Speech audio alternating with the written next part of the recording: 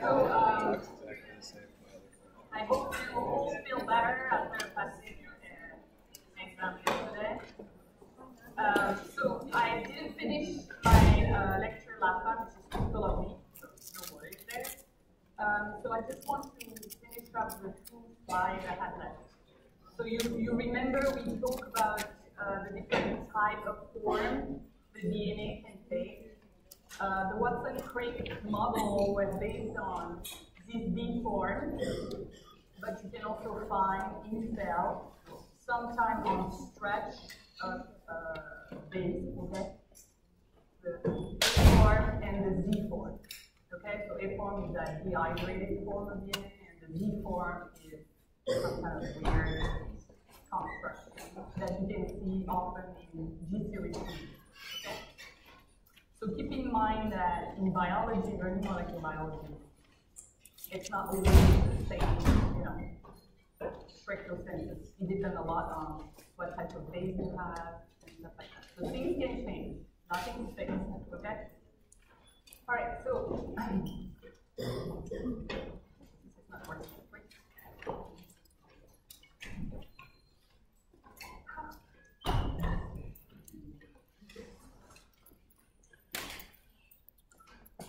For some reason, I can freeze my thing.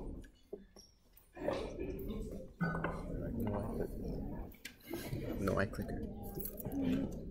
No, never mind.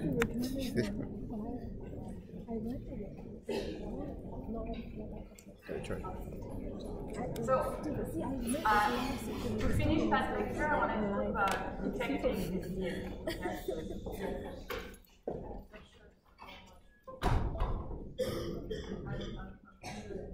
You can't hear? I can't hear you.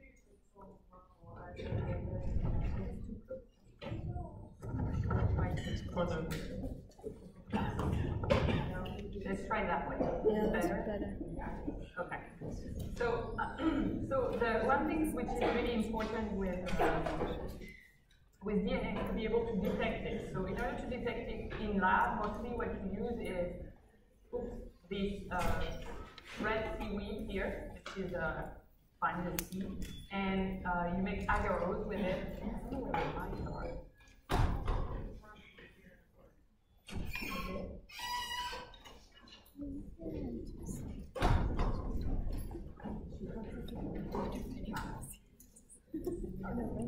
So, with this red seaweed that you see here, you make agarose. So agarose basically is a mesh, okay? So it's something that has a hole in it, where you can migrate something through with an electrical drive, okay? So the biggest the mesh, the largest molecule can go through faster, okay? So when you want to look at DNA, usually you have a plasmid, so it defines size of DNA. You don't look at genomic DNA in this thing. So you have like 3 or 4 kb, okay? You're gonna migrate your plasmid through that gel, and depending on the size of this mesh, it's gonna go slower or faster, okay? It's like the skin film and the gel for protein, like different compounds. Okay, so you put your DNA in your cell, and you need to see that helix, okay? So in order to do that, we use a compound called ethidiol bromide, which is here. Again, you do not need to remember that structure, okay? Just need to remember the name and what it's for. So ethidiol bromide, when it's in solution in the water, it has a really low fluorescence, okay? If it is hidden from the water, so protected from the water, the fluorescence go up tenfold, okay? So this ethidiol bromide will intercalate in the double helix, get protected from the water by the backbone, okay, and start to fluoride. So if you put your gel on an UV base, you will see your fluorescent DNA, okay? So this is basically the fluorescence of ethidiol bromide, so you excite it around 300 and you read the fluorescence around 600. Obviously, when you intercalate something between bases, you know that each stack of base is 3.4 angstrom. You probably don't remember yet, but you will. So it's 3.4 angstrom, okay? So if you put something in between, of course, it's gonna get larger. And because of that, you're gonna change the size of the DNA, it look different, okay? So you cannot intercalate ethidium bromide between each stacking base, okay? You're gonna be able to integrate a certain number, but it's gonna always be the same number, okay? Depending on the size of the DNA. So let's say you have, I'm gonna come up with weird numbers, it's not real, right?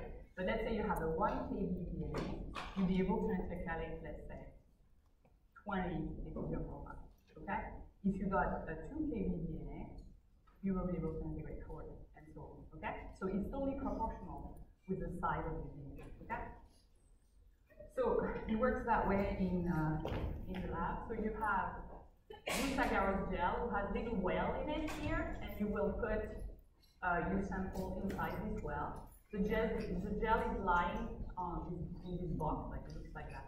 Lying there, it's covered by a buffer, and there is an electric field going from the negative electrode to the positive electrode. And because DNA is charged negatively due to the phosphate, okay, you will have migration towards the plus. Okay? So, you charge your DNA in the gel, it goes down, and usually you have ethidium bromide inside the gel, which is positively charged, and it will go up. And I want to put the meat and the ethidium bromide intercalate with the DNA. Okay? So now, a lot of fun exercise that you can be asked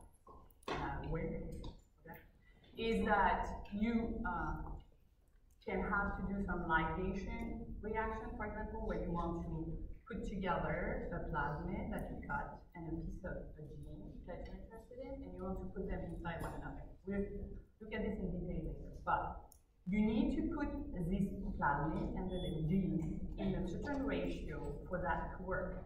Okay? So usually you need to know how much of one you have to put to cut the other. The best ratio is usually 1 for the plasmid and 3 or 4 for the insert. Okay? So the ethidium bromide will help you figure it out, this ratio. So if you have something that is 2 kb long, okay, right? You have the gel. You have the ladder, okay? We tell you this is 5 kb. 4, 3, 2, 1, okay? And your plasmid is migrating here. So it has a certain fluorescence intensity due to the quantity of DNA in your band, okay? So if you have 2 micrograms, you have a certain intensity. If you have 4, 6, 8, this intensity will go up and up and up, okay? So now your little gene is around 1 kb, okay? Same thing. If you have a certain quantity, like 1 microgram, you have a certain intensity, and if you have more, the intensity goes up. What you have to remember is if you have the same intensity for both of these things, it do not mean that you have the same quantity, because one is larger than the other. Okay? So the smaller one will take less ethidium bromide than the larger one. So if they have the same intensity, you probably have more DNA in the smaller one. Does that make sense? You're going to have to comment. Yeah. So just to be clear, the intensity is just the saturation of ETBR? Yes, in the DNA. So meaning that you always put as much as possible in the DNA. You always saturate the DNA, okay? You put a really large quantity in the gel, so you're sure that whatever DNA is in there is going to be labeled. So it looks like that on the UV base, okay? All right. So now let's do the second part of that nucleic acid chemistry. So I'm going to talk about the RNA right there, the structure, and then more into the difference between DNA and RNA. Okay, so RNA, why is this I-clicker? Now I can't move it.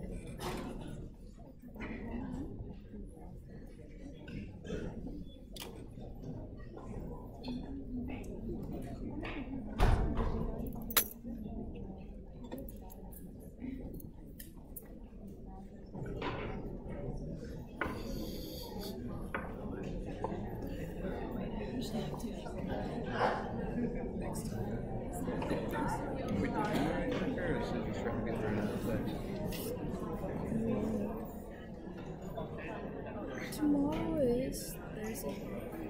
Are you coming to the NST review?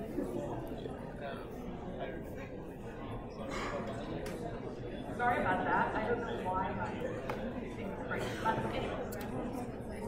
Okay, so the RNA structure, even though DNA has double strain, RNA has a single strain, are way more complicated than the DNA structure. Is DNA 3 type of helix? Pretty straightforward, nothing crazy about it. RNA can go insane, okay?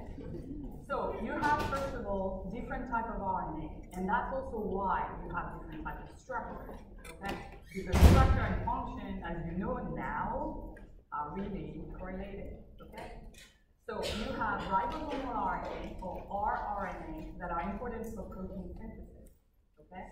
The messenger RNA, which are the intermediary or the transporter of the information, okay?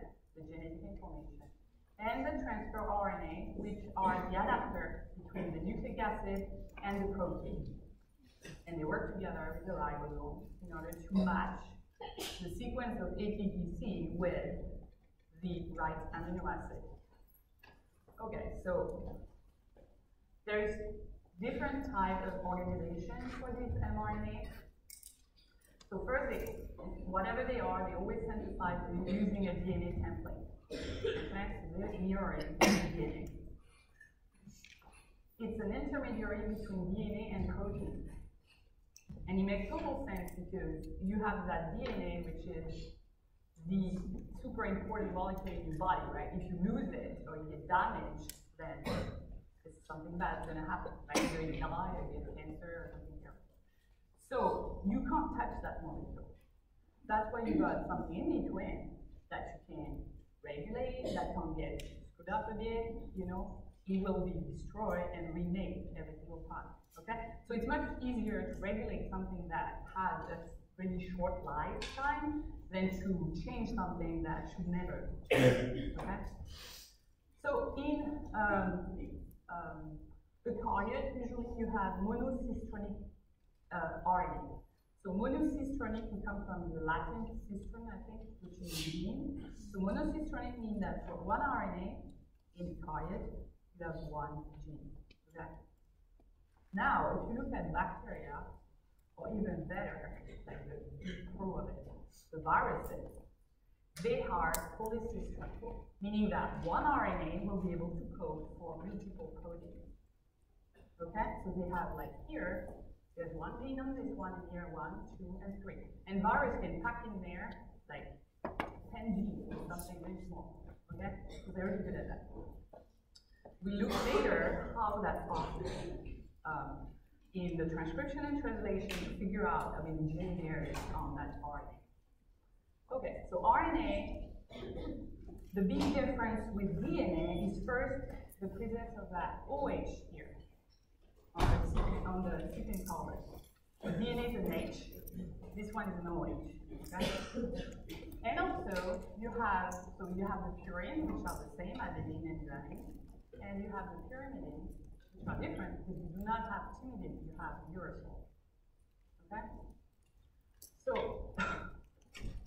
you normally cannot find uracil in DNA. We'll see but normally this is not possible. So it's a way for the body to also, or the bacteria or whatever, to recognize that this is an RNA and this is a DNA beside the OH on the second problem.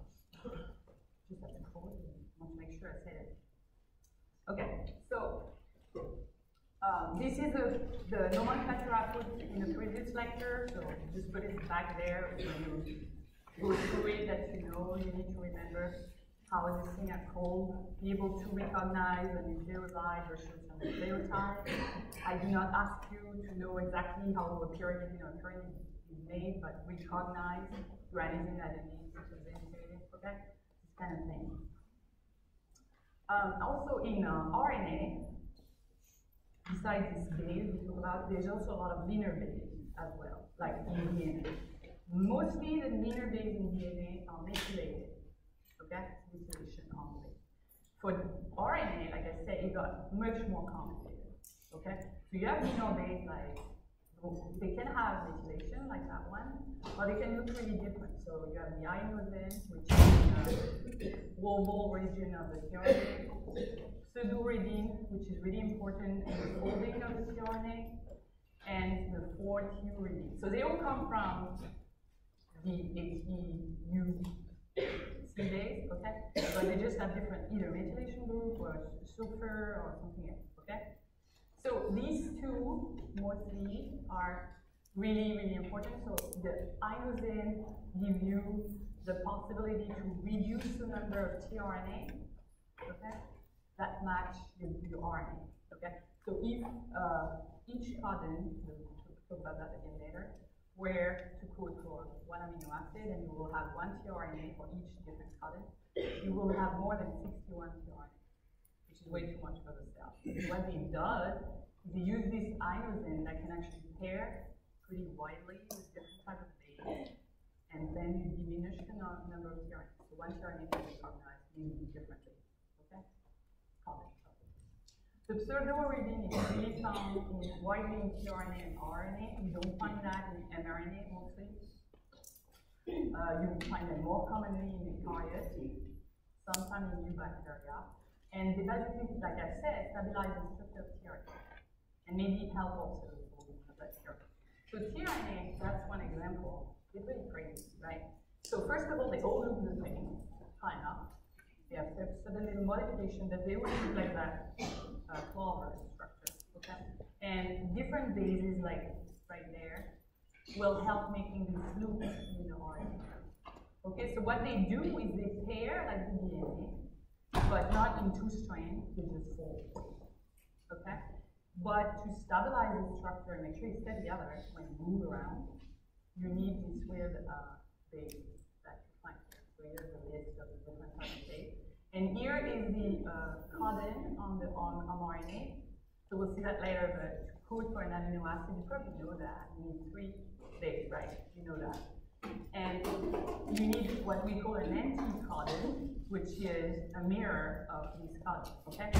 So this global position in position 1 corresponds to the position 3 in the mRNA, and this inosine can actually create interaction with different bases, not just one, not just C or G or T or A. It actually does do a lot differently. We'll go back to this later during translation.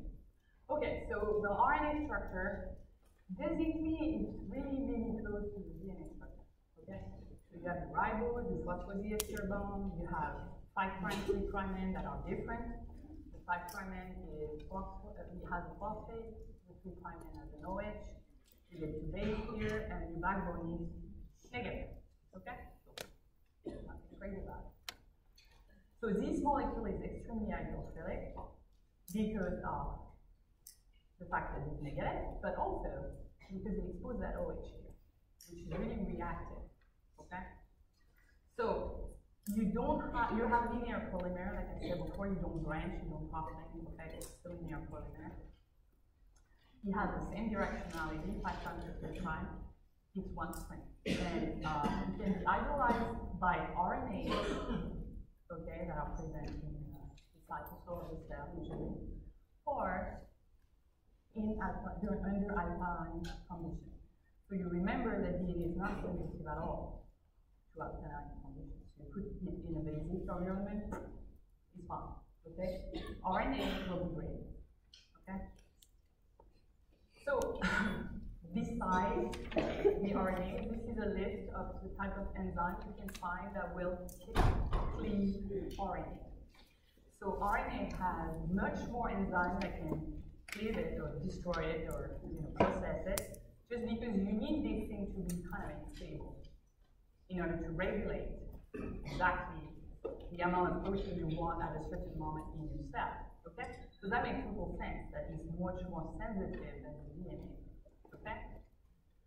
So you have sRNA, which are in plants and prevent inbreeding. So if you breed 2 plants that are the same type, in the wild, not talking about Singapore there, but they will have a way of preventing that breeding, okay, by destroying the mRNA from the other plant.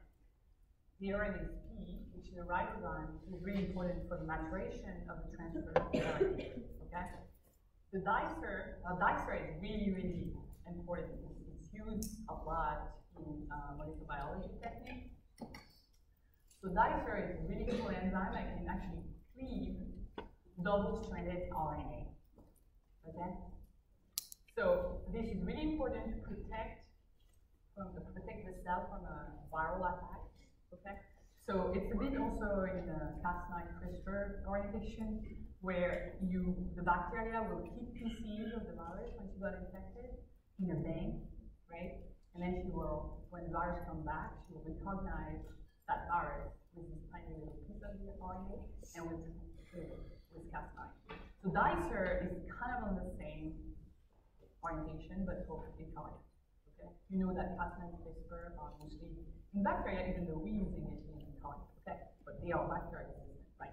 Dicer is the equivalent for eukaryotes. Okay? And it's also used widely in RNA interference techniques. So basically what you could do is you can make an RNA that was recognize another RNA in the cell. Okay? So you can put that inside your cell. And if you form a double-stranded RNA, dicer will cleave it, and you can remove the expression of that protein from your cell. Okay? All right, so this is the alkaline reaction with RNA. So basically, the deprotonated water will attack that OH, and it will itself attack the phosphate and cleave the RNA.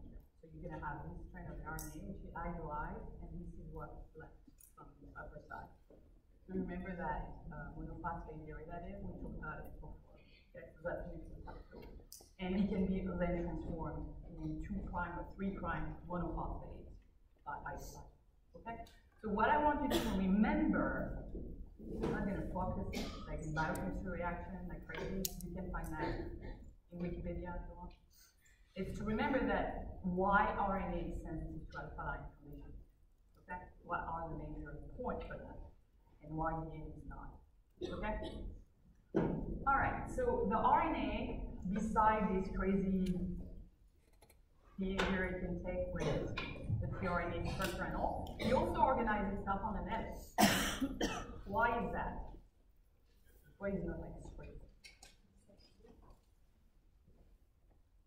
That could be one thing that you want it to be compact. But what will make it doing this type of formation and not like a bowl or Hydrogen bonding. they don't have hydrogen bond with another. Okay, what they have is this in that direction, the van der Waals. So remember the stacking of the base? So base stacking happens not just when the bases are together with another one. Okay, it's not because you have A and T there that you stack with the one underneath. You stack them on one string. Okay? So because of this stacking and the fact that they turn to the left, remember the 6-degree tilt of the B form, you will have RNA organizing itself in this helix. Okay? It's usually an A form, not a B form, so it's more extended like this. Okay? So it's also a right-hand helix. So here you have the skeleton model. So the red dot ball there are phosphate. This is the ribosome. So it's a single strand right-hand helix due to the base stacking. And also there is a huge force between purine and purine stacking. So if two purine are even, you see there is one purine in one purine, they're so attracted to one another that they may switch the pyrimidine away and stack together. So the helix may be much less regular, okay, with the antibody. So purine are really strong compared to purine pyrimidine or pyrimidine. Okay? So predominant A form. The RNA, even though we say oh it's single stranded, it can totally bind DNA. Okay, that's not impossible. It can pair with DNA as any other DNA. Okay, and well, so this base pairing can create complete structure. Oh, spits are gonna come out today. So to visualize RNA now. So that's where, actually, when I was preparing this lecture, I got really puzzled by this. Because I was looking at, okay, we talk about visualizing the DNA, so now how do we visualize the RNA? So basically we use also ethidium bromide, same thing. But then you're like, okay, but ethidium bromide I thought was fluorescent when it was in an hydrophobic environment, right, away from water, not in the water. So in a single strain, how that's possible? How is it going to stack and be fluorescent? Yeah. So I was like, this is weird. So I looked through forum and also everybody has crazy explanation.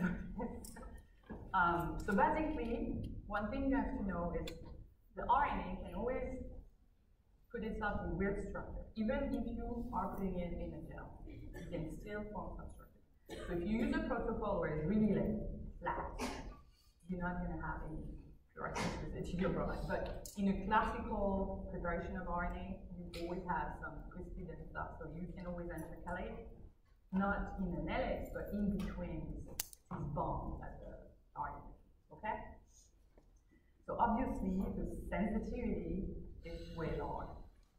So you have much less fluorescence when you try to look at RNA than when you try to look at DNA. So you have to compensate the concentration of your ethidium bromide in the gel because of this. Okay?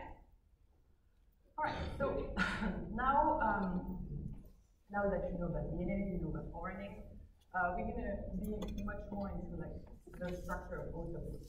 Okay? So structure is actually, like, I think really central in biology and genomics. Okay? It's even more important than sequence. Okay? Because you can have proteins that have a completely different sequence that code for them in the gene, but will adapt the same structure. Okay? So structure is fundamental for function. Okay? So DNA and RNA are under the same kind of rule, so the structure can help for regulation. So the way it's bending or exposing the middle group, the major group, whatever, may lead to the binding or the detaching of protein on DNA. Okay? Which may be really important to start replication or start transcription or translation. You also have the issue of stability. Okay? So RNA being really sensitive to alkaline conditions, you know, this kind of thing, it needs to stabilize itself. Okay, it can't just stay like this. Look at me. Because all the bases, little bases are hydrophobic, right? So they don't want to be exposed to solvent like that. So we need to focus. So the structure is really important to the stability of RNA, and you can also find really weird structure at the end of the chromosome, like the triplex and tetraplex, that actually stabilize even DNA in a more robust way. Okay? So you find that in telomeres in chromosomes. And the structure can equal same function, so tRNA or rRNA are really the structure compound molecules. Okay? tRNA is RNA, pure RNA, has real base that helps the folding. Ribosomes are a mix between RNA and protein. Okay? And both of them form this really cute little ball stuff with a hat that helps the translation. Okay, so here it's an example of the structure of DNA being important for the binding of certain proteins. So basically, you probably all heard about the Tata box, right? That's the name you never forgot usually. So fun. So the Tata box is basically a region that is really rich in AT in the DNA. Because of that, you got a really weird bend into the structure of DNA. Okay? So if you have multiple A's stacking with one another, the way they stack will increase the bending, the stacking will increase in degree. Okay? So instead of being regular, you're going to stack way more forward.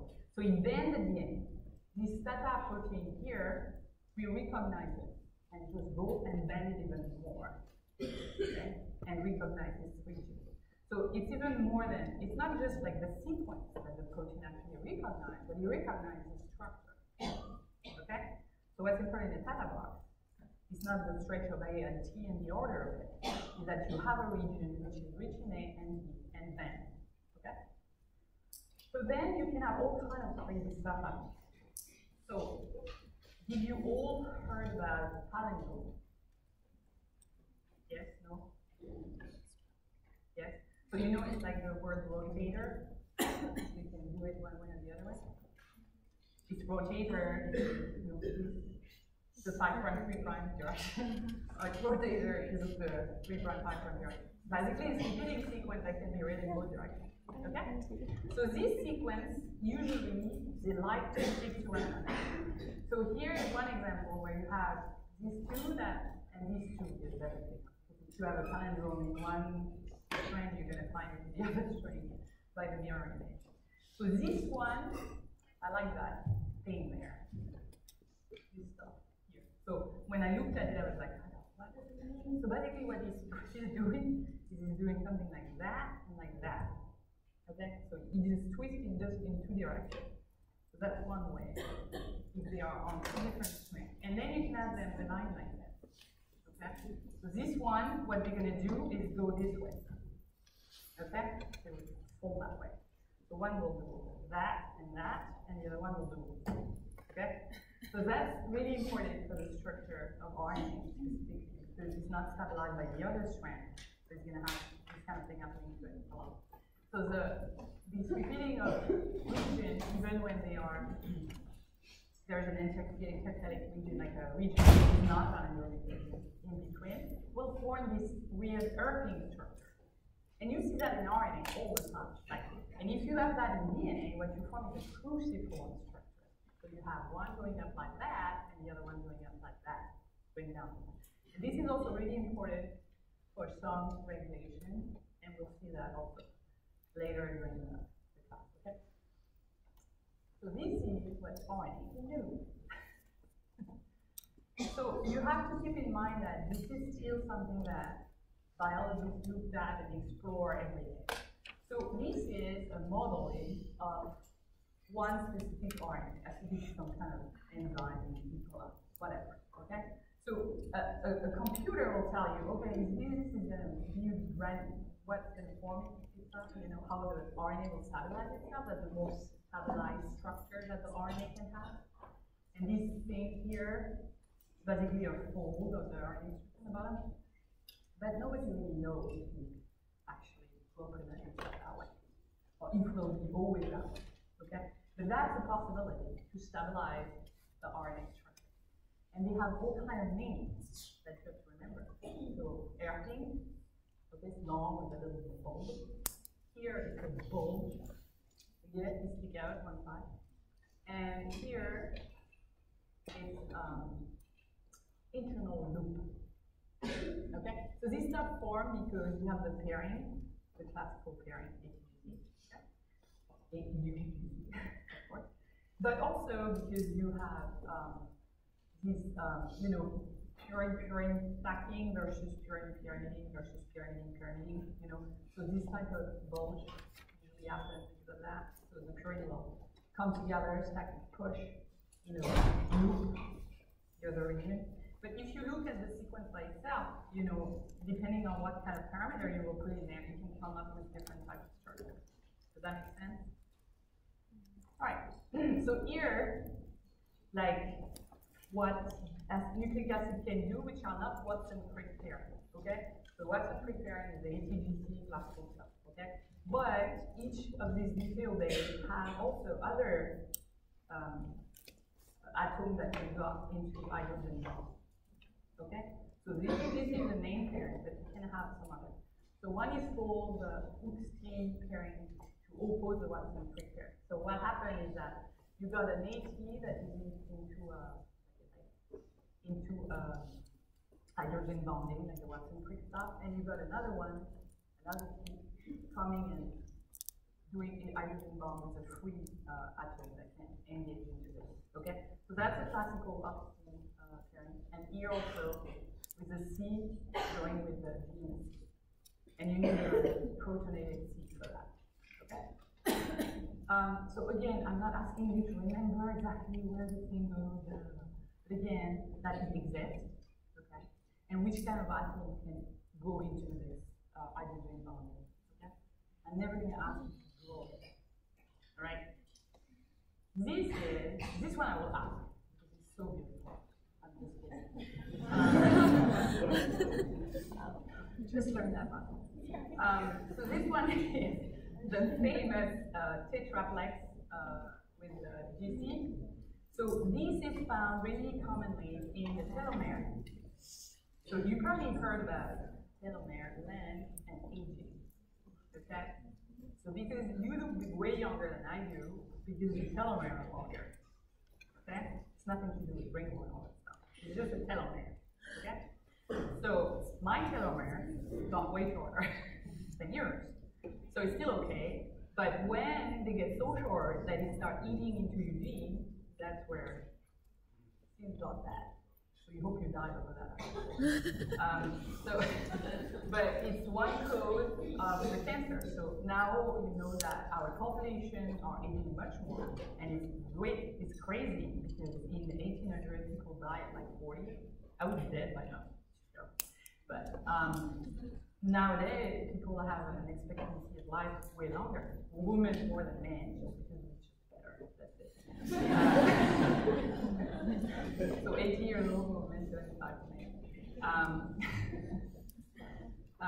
So that's the hormone, okay?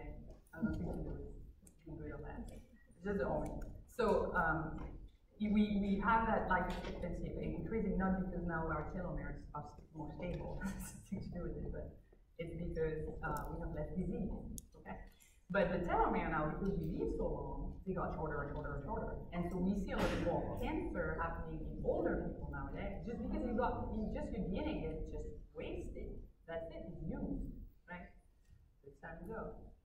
So when we figure out how to extend this thing, we will live forever. Really wrinkly, because that's not fixing anything with skin point. But anyway, okay, so we go back to this transfer RNA again. We're going to go back and forth with them a lot because they are really interesting molecules. And they engage, to stabilize that structure and also to have this structure really conserved. I mean, you look at the 30 whatever tRNA you have in a cell, they literally really look similar. Even though they're not exactly the same, okay, because they need to carry different things, they really keep that clotted structure. So you have this type of pairing happening in tRNA, which are usually only tRNA. So guanine with a 7-methyl guanine. Okay. We saw this one in DNA also. You have an adenine with an N2-methyl guanine, again a methyl. And this adenine-adenine possibility to stabilize the loop or this little spot here, which is actually one of the variables because of the tRNA. So just keep in mind that even though Watson-Crick is the grail, like the front-word thing, it's not fixed, okay? There's always room for moving things around, okay? So don't be surprised when you've got weird structure and stuff like that. All right, ribosome. So this one is even more crazy in terms of structure. So here is what we call the common core of the ribosome. So basically, it's what's usually there, okay? Now, depending on bacteria or eukaryotes, you have variation, but you always have that common core. So it's made out of protein and RNA. So the light blue are the protein, and the pink red are the RNA. And this is, I like that drawing actually, because you can see the twisting of the helix right there around the protein right there.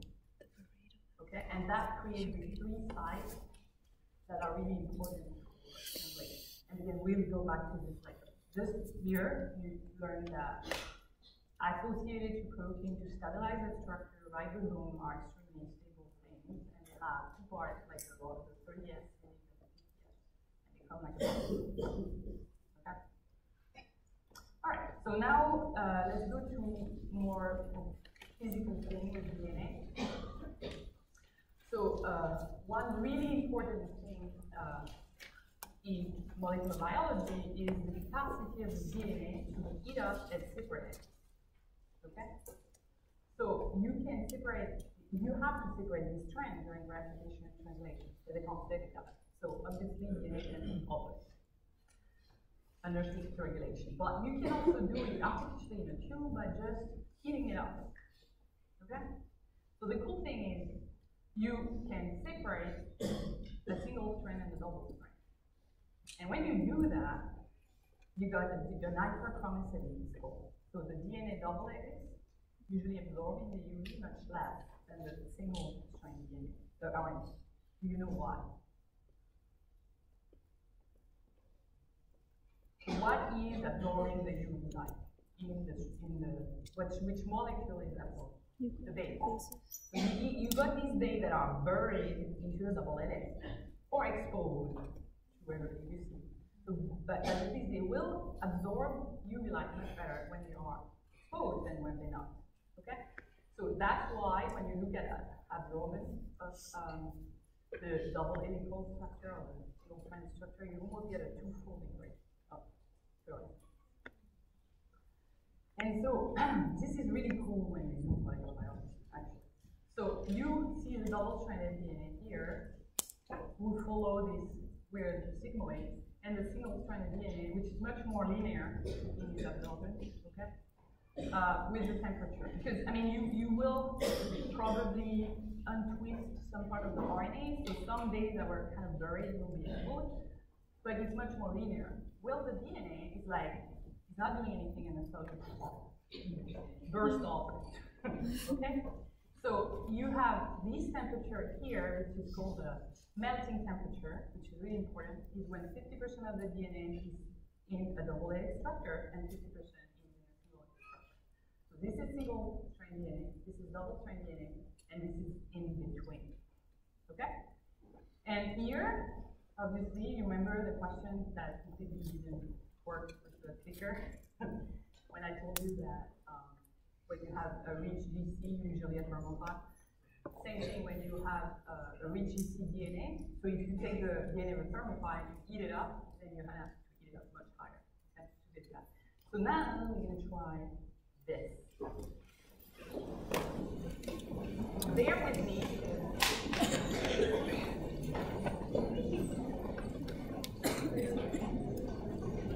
Let's do my last eye clicker.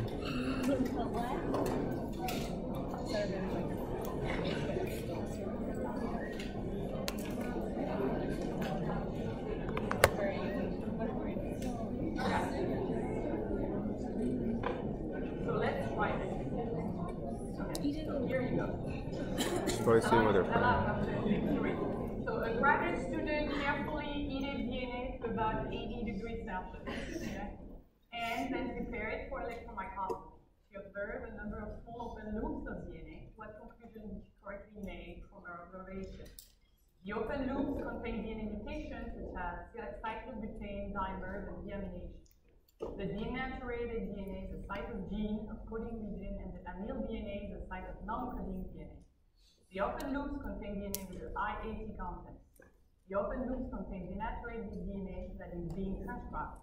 The open loops are plasmid, and the amyl DNA is genomic. Okay? So I'm going to give you a minute to talk about it and answer. All right? So let's start. So 18 makes it bend. Oh, you all in AA, basically. You are?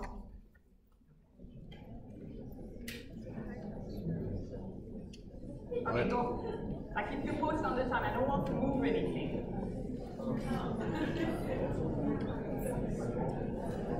What does cyclobutane do? And then with I don't know. Yeah.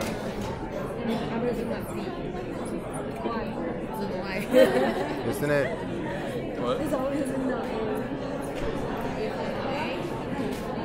Yeah, but that's RNA that makes it. Sue, what do you think? DNA, like, I'm thinking. I was thinking B.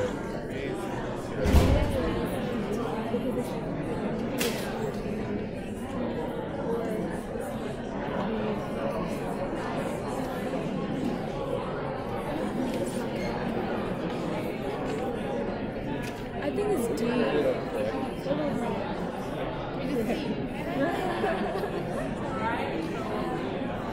B?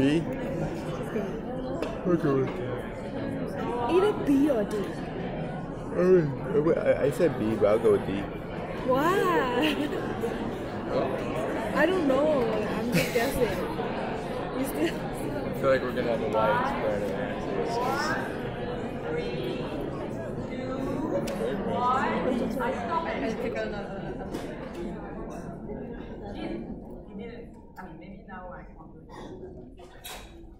Right. She went right. Dang. The high H just made it twist more. Yeah.